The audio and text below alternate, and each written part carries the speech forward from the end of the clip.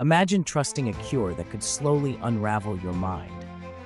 In the 18th century, mercury was hailed as a miracle substance, prescribed for everything from skin ailments to the infamous French disease. Physicians believed its shimmering drops held the power to purge the body of unseen toxins and restore balance. But behind closed doors, patients began to suffer strange symptoms: trembling hands, memory loss, drooling, and unpredictable mood swings. These were not signs of recovery, but of mercury poisoning. The most famous victim?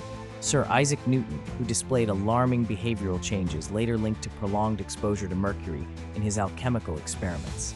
Apothecaries ground mercury into ointments, pills, and even vapors, unknowingly spreading disaster.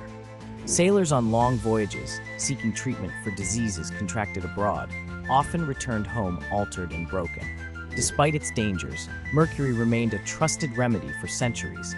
The legacy of its use lingers today, serving as a chilling reminder of how the line between cure and poison can dangerously blur.